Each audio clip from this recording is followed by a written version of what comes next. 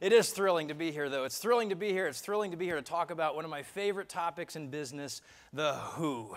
Mike set it up so beautifully. You know, you've heard the expression, you are what you eat. In business, you are who you hire. There's nothing that will determine your success more than who you have on your team. Jim Collins said the most important decisions we make in business are not what decisions, but who decisions. Who do I hire to run my sales group? Who do I put in charge of this process? Who? It should be the first question we ask. We know we've got an issue on our team. Why do we drag our feet on doing something about it? It's because hiring is hard. It's hard work. It has uncertain results. 15 months this gentleman was in place and decided that, they decided it wasn't going to work out. So he was cut with his $109 million severance package. Ouch! Right? It actually has gotten me thinking, I messed up my career. A lot of guys growing up, they want to be firemen and policemen. I was like, I want to be in business, but I wasn't specific enough. What I should have said to myself was, I want to be a failed executive with a really big compensation package. That's what I want.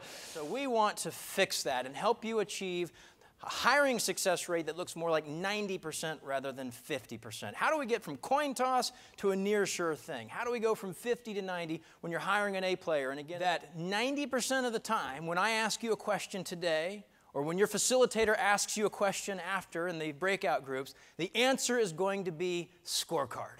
That's how important it is. So I want to practice. What's the very first thing you do when practicing the A method? You build a Hey, that was good, but all the people vacationing here didn't hear you. You build a scorecard. Yeah, now we're talking. You build a scorecard. It has these three pieces. Second piece of the process is source. Obviously, the 3 R's, referrals, recruiters, researchers. This is the way the world has worked for a very long time. Asking people who are talented, who they know, is the single best way to find great people. We're going to move on to select, the other giant pillar of the who method or the A method. But I do want to dig into the who interview. This is different than most interviews.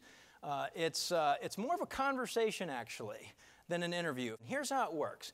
It's a structured, chronological interview that walks through a person's career from beginning to end. Second one, easy question. What accomplishments are you most proud of? Basically, you're looking for them to say, I achieved all of the outcomes on my Yeah, and it's amazing. Sometimes people will say that. Well, I was hired to grow sales from 200 million to 400 million. What accomplishments are you most proud of? I got to 500 million. And then because when you ask, what are your weaknesses, what do you typically hear? Strengths in disguise. That's right. What are some of your favorite answers? I'm sure you've heard some doozies in your careers. What are your weaknesses? I care too much. Oh. If you hire me, you're going to get someone who cares too much. I work too hard. You're always going to be kicking me out of the office because I just can't help myself. I mean, these are ridiculous answers, right? And I know we all know them because we've all said them somewhere in our careers. Maybe when you got this job you're in right now. Use silence to your advantage. We had an interview that we were doing with a fellow, and we got to this question, what were some of the low points in that job? And he was like, good job. Good times. Yeah, it was great. I was so successful. And we said, well, surely there's something. Nope. Well, I guess I did have a little bit of trouble because I was in college at the time, and I needed a little bit of extra cash, and so, I sold drugs. Like pharmaceuticals, you were a rep? No. No. I sold drugs on the street. Now, we flashed forward with this particular candidate, and as we were asking, we got down to this last question. Why did you leave that job? And he said, well, I had a little bit of trouble with my boss in this case. Well, why is that? He said, well, I was CFO, as you know, and it was bonus season, and I kind of changed the numbers on the bonus tables. Oh, interesting. Why'd you do that? What would you do? Well, I needed to get paid, and we were short, and I knew I wasn't going to get my bonus if I didn't make this happen. So what did we just hear? We heard two stories that very clearly point out to a pattern, a very clear pattern, a scary pattern about this individual's integrity and how he sees the world, his value system, probably not the best fit. Who did you work with? I love this question. Mike alluded to it.